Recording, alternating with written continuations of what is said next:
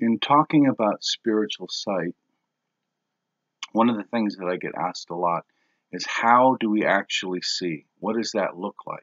Are we really seeing, or are we seeing just in our imagination? Does it almost feel like you're making it up as it happens? Uh, there are a lot of different ways that people see into the spirit, and all of them are important, in my opinion. As you first learn about seeing in the spirit, many times people will use their imagination on purpose.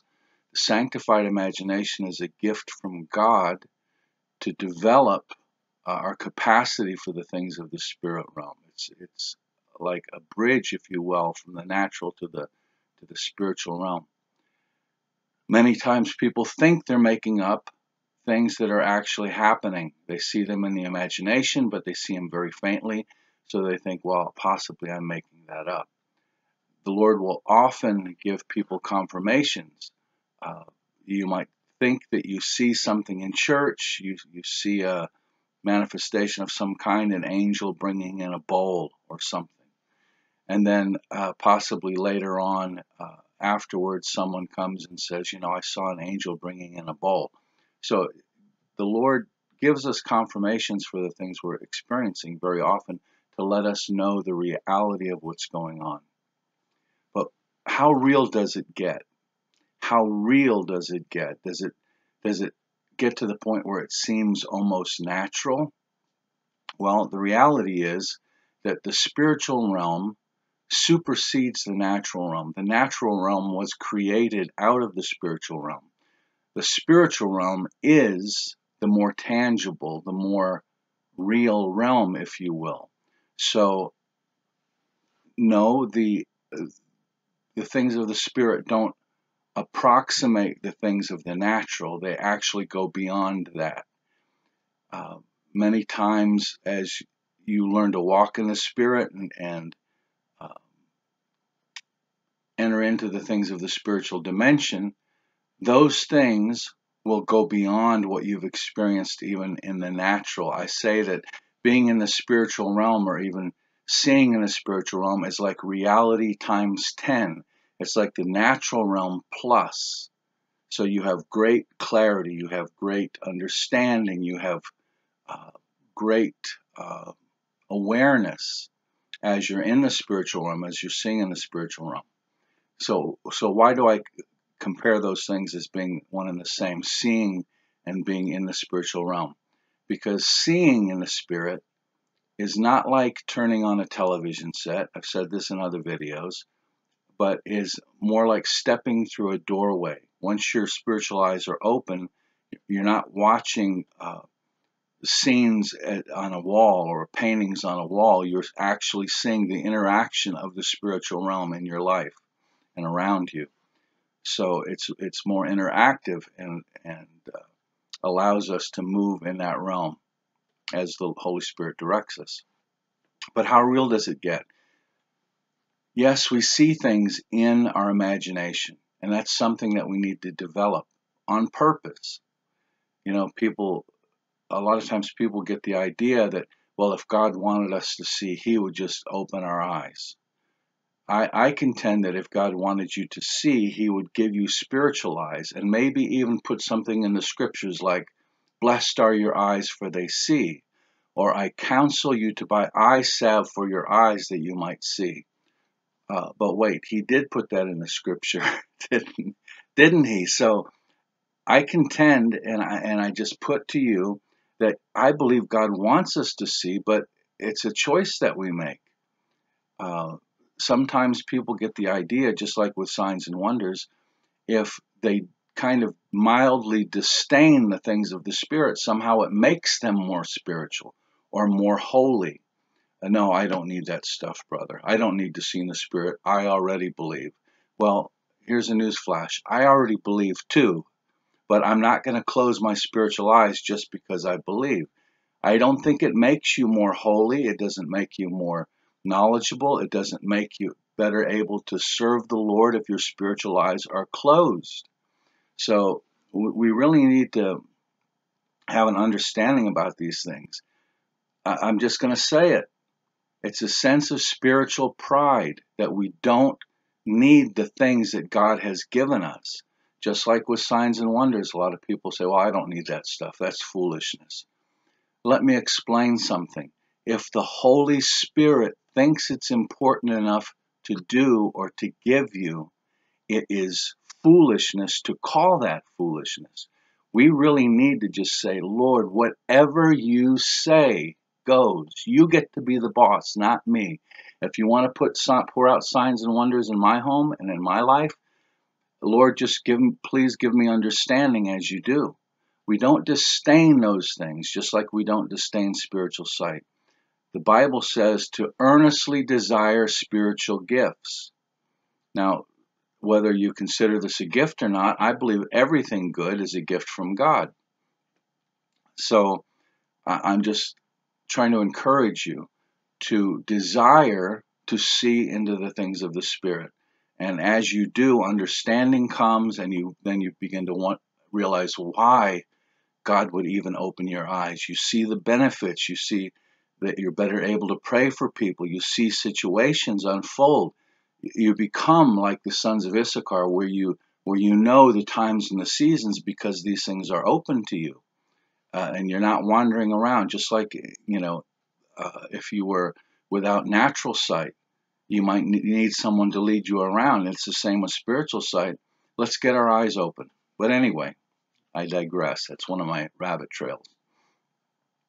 So what does it look like? Yes, your imagination. You see things in your imagination. Sometimes it takes on a dreamlike state. Many times we see things in the spirit during our dreams because it's a time when we're not distracted. God can speak to us. Many times we're so busy during the course of our day that we don't really pay attention to what the Lord's saying or trying to show us. So he'll give us visions in the night, dreams, visions, visitations even that seem very dreamlike, but until awareness begins to be cultivated, it all seems very dreamlike. It all seems like, it could be an overactive imagination, or I'm making it up. Is this really even real? But if you are pursuing the Lord Jesus Christ and you are saying, Lord, everything you have, I'm willing to walk in it. I'm willing to do it. You give me direction. Then these things begin to unfold for you.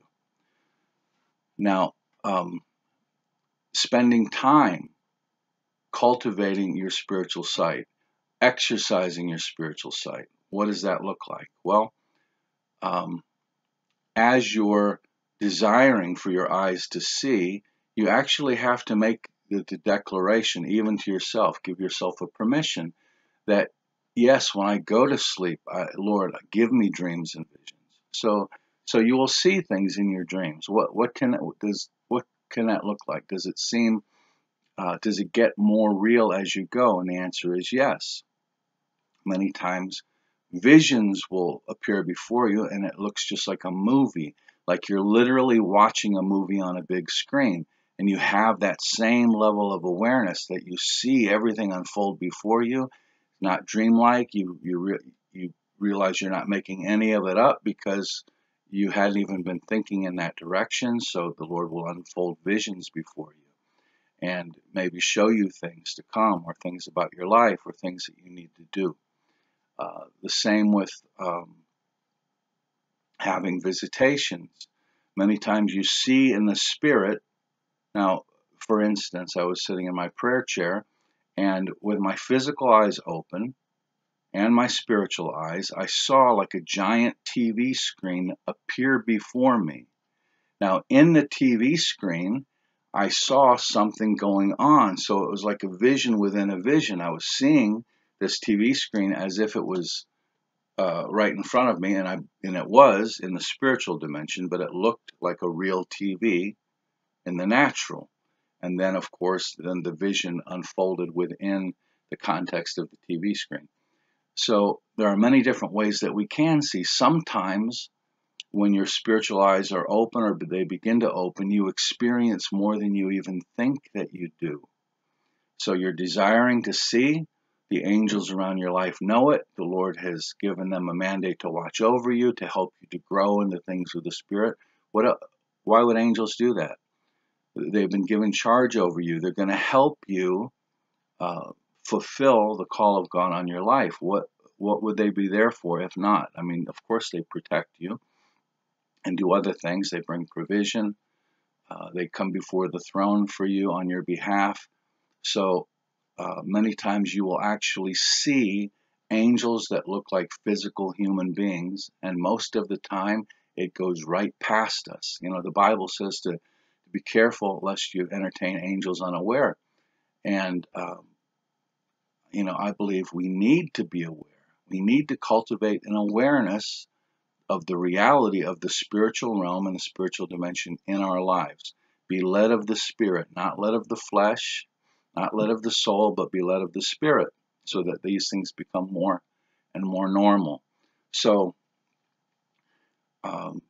in addition to that, sometimes you see angels as spiritual beings that look kind of real, but they're out in front of you, just like standing in the room. You see them much like you would see a see-through person, or sometimes they're glowing.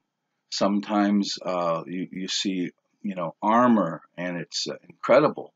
It looks many times like you're seeing in the natural.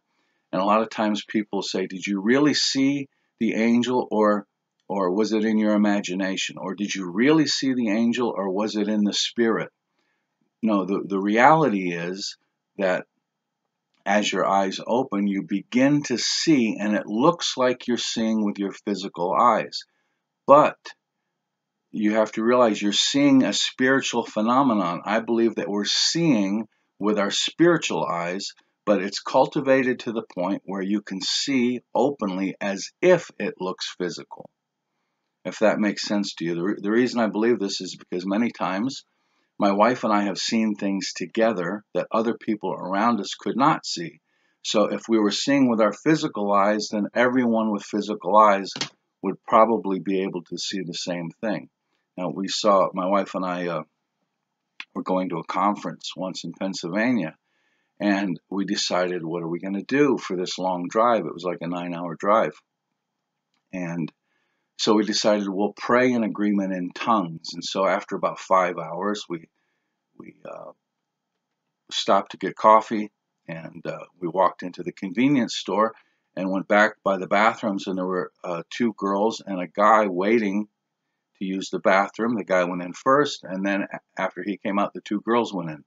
Well, one of the girls came out, and so my wife started to go in, and I said, no, wait for the other girl to come out. And she goes, oh yeah, the blonde hasn't come out yet. And the dark-haired girl that had just left the bathroom said, what are you talking about? I was in there by myself. And then we realized at that moment that we were seeing in the spirit just as if it was physical. So sometimes you see with that kind of clarity in the spiritual realm.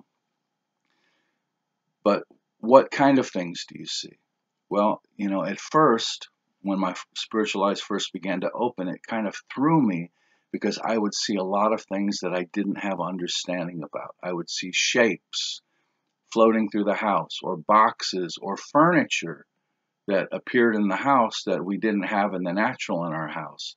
Or I would see numbers floating, or I would see scriptures, or my wife very often sees names written across the sky. And especially after reading Daniel chapter 10, she began to experience that. And so these are the types of things you see also.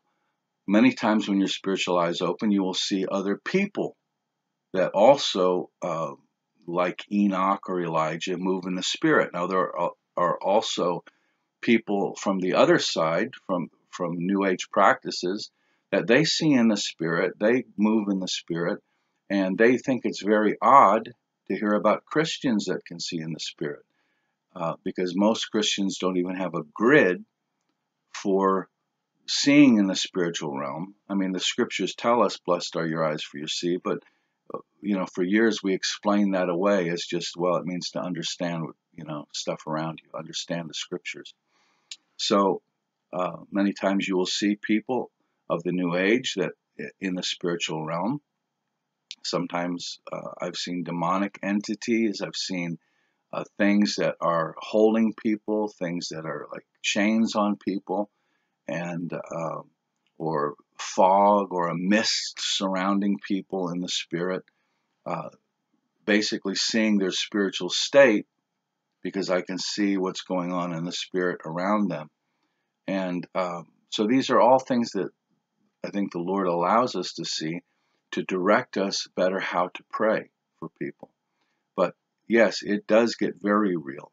The more that you cultivate awareness of the spiritual realm, the more that your eyes begin to open and you begin to see what's going on. I've seen people in the spirit get right up in my face and try and afflict me or curse me or uh, do some kind of unnatural or unclean thing against me, directed, of course, by the demonic realm. And having the ability to see, it helps me to deal with these things as I encounter them. I was telling a testimony once about seeing this giant spider. It was like a 3 or 4 foot wide spider that was on the wall in our basement. And people get the idea that, I'm glad I don't have to deal with that stuff because, I don't, uh, your life is not typical. Normal people don't have to deal with that. Uh, can I give you a wake up call? The Bible says our battle is not flesh and blood for all of us. It doesn't say only for those that see that you're engaging in this battle. The reality is, I saw this spider and I rebuked it and drove it out of the house. But what would have happened if I hadn't seen it? Possibly I would have had nightmares, or one of the kids would have had nightmares, or some kind of temptation would have come upon me. I don't know. But the reality is, because I could see it, I was able to deal with it. That's kind of a commercial as to why you need to see or why you should desire to see. Don't desire to be spiritually blind. But yes, it gets very real. So uh, on our prayer walks, when we go around the neighborhood, sometimes we'll see lightning flashing through the trees or across the sky or through the neighborhood, or we'll see angels, filling the sky or moving along with us as we go on our walks, our prayer walks. A lot of times we've also seen demonic stuff. My wife and my daughter were walking around our neighborhood once, and they saw this witch-like creature hanging in the air, about 20 feet in the air above the street as they walked, and they rebuked it and kept on going and drove it away. But so, yeah, you see things, a lot of things that you might not have understanding about. But it gets very real, tangibly real to the point where you can reach out and touch the angel, shake the angel's hand, or if the Lord appears to you, that you can literally feel his embrace. And why wouldn't you want that? Why wouldn't you want to feel the arms of the Lord around you? So, yes, it does get real. It seems to have at least in my experience, it's almost like a graduated effect as the Lord leads us along this path and gives us more understanding and more awareness about what's going on. But like I said early on, I didn't have much understanding, but I was having a lot of experiences, and I spoke against that. I said, Lord, I don't even need to see if I don't know what's going on. That complaint closed my eyes for about 2 years, almost completely.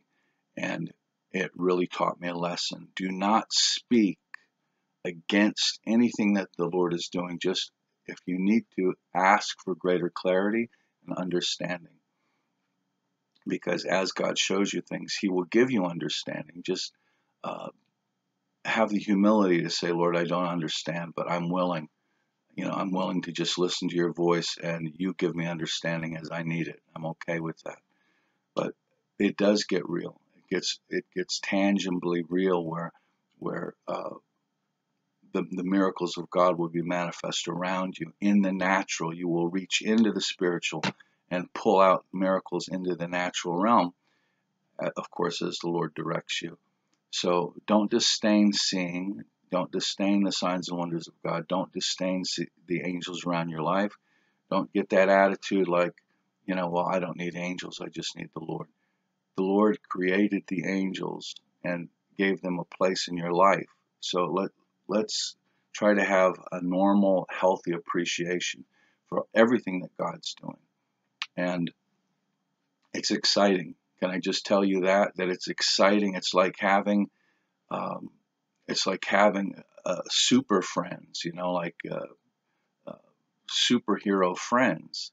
I realize we also, moving in the power of God, should be like that amongst each other, that we value each other in that way. But having angels around your life and being able to see them and interact with them, that they bring you a scripture to read, it is exhilarating.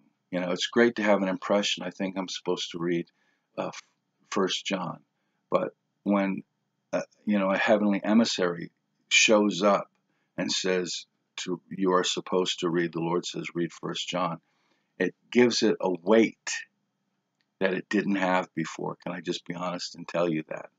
So yes, it gets real. I'm going to share more testimonies about how real it gets coming up. I'm going to go through and talk about some visitations from angels and from and some warfare and some visitations that the Lord has given me in heavenly places and provision and all these things coming up. But don't get the idea that seeing in the spirit realm is always like you're making it up in your mind. You will move past that. Yes, develop that. But even in that, it becomes so real that you know that it is real. You're seeing in your imagination. It becomes more real. It might be faint now, and you think, is this real or is this not? But God will bring a greater clarity even to that, and as He helps you to develop your eyes to see in greater capacity and in greater ways. So I hope this has helped you in some regard, in some respect, and I hope to make uh, more videos and hopefully give some more explanation about all these things. So God bless you, and we'll talk to you soon. Bye-bye.